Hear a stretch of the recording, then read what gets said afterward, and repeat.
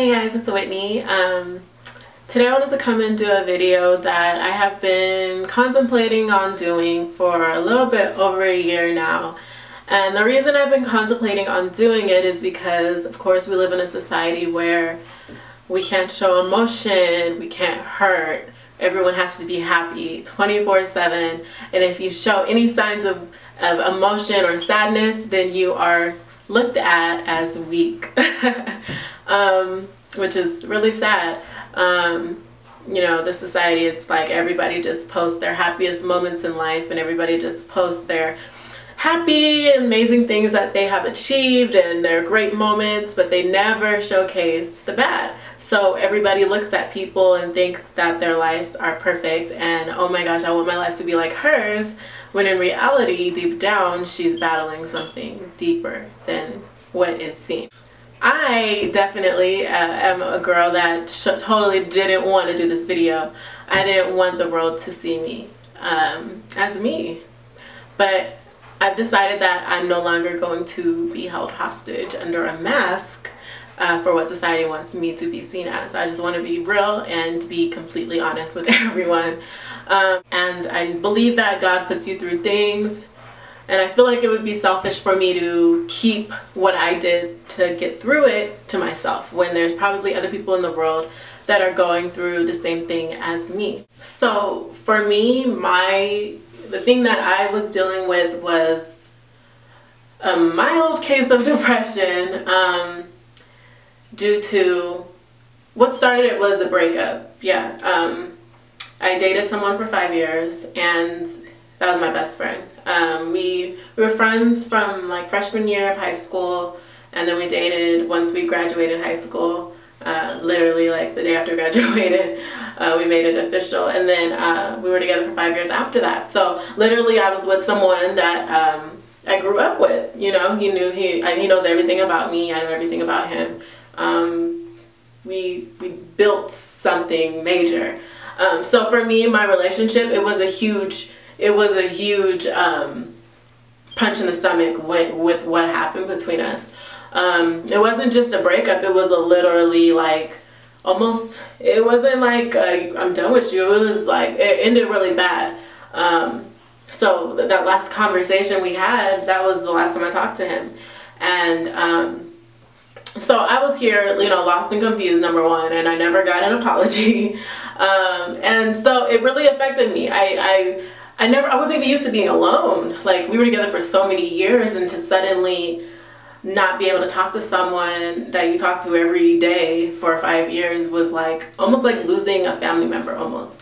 If you guys know what it feels like, it kind of feels like that. So I had to learn to be by myself. I had to learn to do everything by myself. I had to learn to go shopping by myself. I had to learn to get through struggles by myself, get through school by myself. I had to learn how to just go up to the store by myself, because we would do everything together. So for me, it was just a total new lifestyle, and it was so hard for me. I'm not even gonna lie, like, y'all don't even know that I went through this. Isn't that crazy? Like, you guys can go through my videos, like, you wouldn't even know.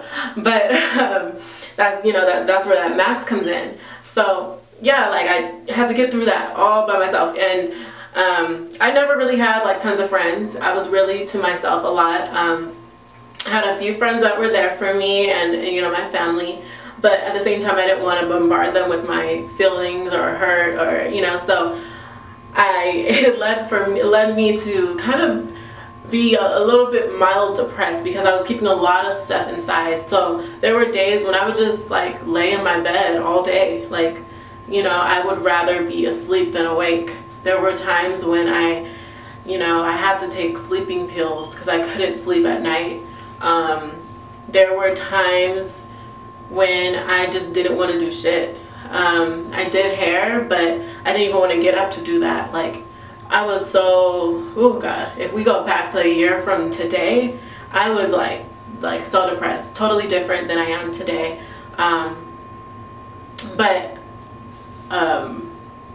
I got through it. So I went through my depression. I stopped going to church. I stopped praying. I stopped everything, girl. I'm telling you guys, I went through it, okay? Y'all would have never known that, and I slowed down on my YouTube. And thank God I started going out doing things that I wouldn't do just to cover up and mask what I was going through. Drinking. Oh, I drink now. Y'all, if y'all would have known me before, I never drank. I drink now. So I went through a complete lifestyle change within a year. So it took me a lot to get through it. There was a moment in time where I remember my mom, she came in my room and she was like, "Whitney, what's wrong?" And then I finally told her that I feel like I'm depressed. She just started crying, you know, and I'll just never forget that day. She was like, "Can we go to the beach? Can we go to the beach?" And that was the last time I actually been to the beach, which was in January. I think it was like January, February last year. That was the last time I went to the beach, and that's why I remember it so vividly.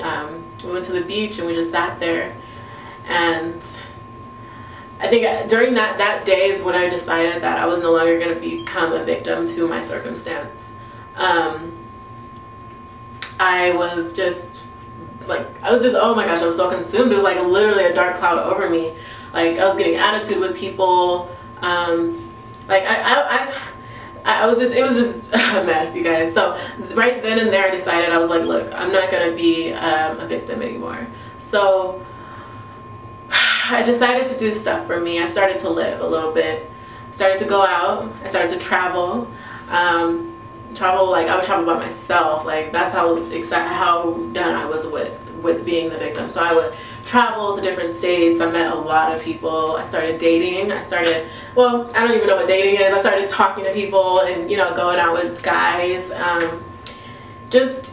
Starting to live again and regain who I am. Because, you know, when you go through a breakup, you're just like completely like, you know, I'm ugly, nobody likes me, you picked me over her. Because it wasn't like a breakup. I feel like, you know, it was a case of oh, I'm picking another girl over you. So to be the girl that was with someone for so long and they just pick someone else that she just came out of nowhere, you know what I mean? So that's what hurt me the most. So that's why it was even harder, girl. Y'all don't even know. And then with my ex-boyfriend, I had to see him everywhere, like, because he's a model. So I would go to the stores and see pictures of him. Like, I would be on the timeline and I would see pictures of him. Like, it was just real bad. So I had to do everything in my power to just stay strong through it all. You know what I mean? So I started listening to like gospel music on the way home from school and doing stuff. And so I decided to go to cosmetology school.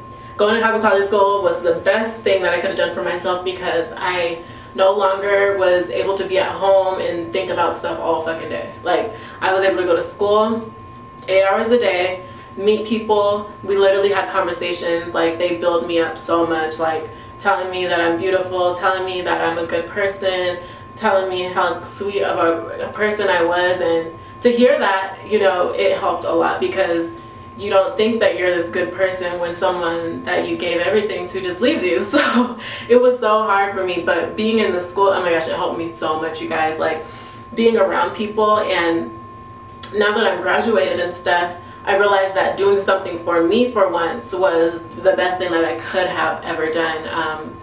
Going to cosmetology school was like a blessing in disguise. It was hard work, but I was able to finally do something that I didn't let none of that shit stop me. You know what I mean? Like, knowing that I finished it in 11 months, went every day, you know, like, I have my license now, by the way, you guys. Licensed cosmetologist now. But yeah, so just realizing you finally were able to do something for yourself is like one of the best things that could have ever happened to me, you guys.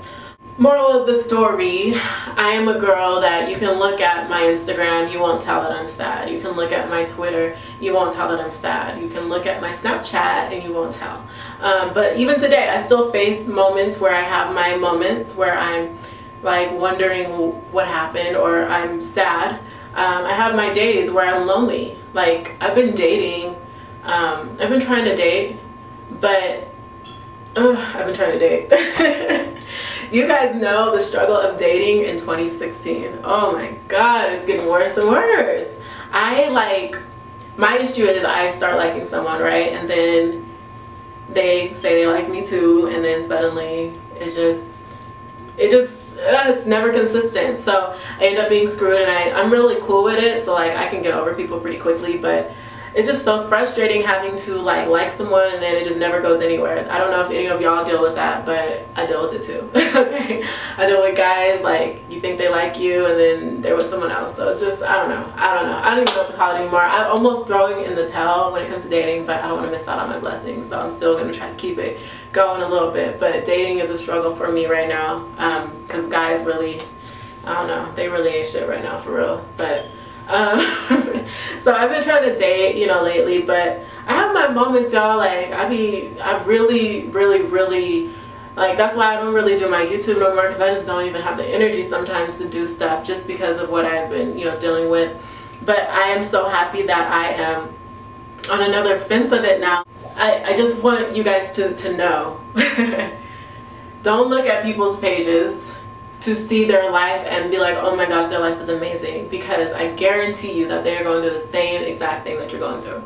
Like I was never called pretty. I was never called, you know, now, you know, people say I am. People, you know, they look at my hair and they love my hair, but you know, for me, I want someone, I don't have anyone in my life other than my family and a few friends that genuinely love me. You know what I mean? I'm a girl that wants to know what love feels like. I've never experienced love. Even in my past relationship, that wasn't love. So I've never experienced love. I've never experienced what it's like to be someone's number one. So I yearn for that, you know what I mean? But at the end of the day, I still keep it pushing. Y'all know I'm a businesswoman, so I don't play. Like I went to college, I got my cosmetology license, and I'm about to start my hair business, okay? So you can't let it stop you from doing you. You know what I mean? Like you don't want to become a victim to your circumstance. For me, I didn't allow myself. I allowed myself to be human for a little bit. Yes, I did. I was depressed. Yes, and I'm still battling a little bit of it, but I'm totally better than I was before. But for me, I realized that I had to release all toxic people from my life. Literally. For me, it's like, okay, because of the situation that I went through, you show me one bad thing and it's a wrap. I don't care about like excuses anymore, because I know how good of a person I am and I don't ever treat anyone wrong. Like I can stand here and say that I have never in my life, I'm about 25, so I can say I have never in my life literally purposefully hurt anybody in my life. Purposefully, honestly. And if I did hurt someone, it was by mistake and I apologized, okay? So for someone to do me wrong, there's no excuse, because I would live my whole life not doing it. So for me, you show me one thing and it's a wrap. I can't have any negativity in my life. So I feel like that was the one thing that helped me a lot. Like I had to literally delete all negative energy in my life. That was the #1 key, honestly, because you are what you surround yourself around. And a lot of times we're blinded, but you have to open your eyes and not become be naive to the situation. Like you really know what it is at the end of the day, okay? You know what it is. You are making the choice to deal with it or not. You know, if you're gonna allow it, then that's on you. You can't blame that person, but you know if someone's a bad person or not. You know that they shouldn't be in your life. A lot of times we're human and we love so hard, we want to keep them around, but we really shouldn't. You know, we really shouldn't. And I know it's hard, you guys. I'm a woman. Do you understand how many times I went back to situations that I knew I shouldn't have been in? I know, I'm human. But I'm here just to tell you guys, like, I don't want anyone to be hurt anymore, because I know what it feels like to be hurt. I don't want you guys to hurt. And for me, like when I hear my clients' stories about situations that they've been through and my friends' stories, and it just hurts me to know that they're hurting, because I know what it felt like. I know what it felt like, and I will never in my life. That's why I have.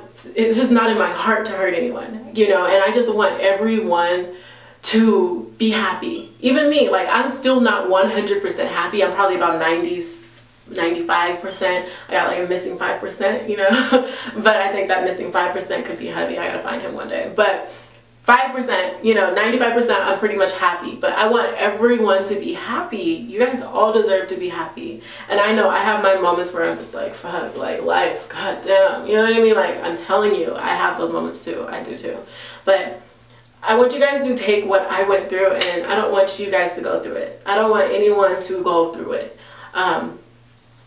There's moments when you're gonna feel alone. Yes, oh my gosh, that's the worst part. Like, having to deal with shit on your own. That was like the worst part for me. Like, I didn't know what to do. I don't even know how to date. I don't even know how to text people. Do you understand that when I'm trying to have conversations with guys, like, I don't even know what to say because I don't even know how to date. I'm so freaking like corny. Oh my gosh. But you know, it's all a learning experience. I've gotten a lot better now. But when I first started, I was like, okay, so I was trying to tell my friends, I was like, so how should I respond? Like, I don't even know how to date, you know, like, this is so new to me. But at the end of the day, like, even though I'm not really dealing with like guys that are really serious with me, like, I do still believe in love. I still have faith in love. I still believe that it is for me. One day it's gonna be for me. I'm not rushing into anything. I'm not gonna rush into a relationship when I know I'm not ready. I low-key I'm ready now, but before I wasn't ready. So a lot of times people get out of relationships and hop right in. That is the worst thing you can ever do because you're not over that person that you were with.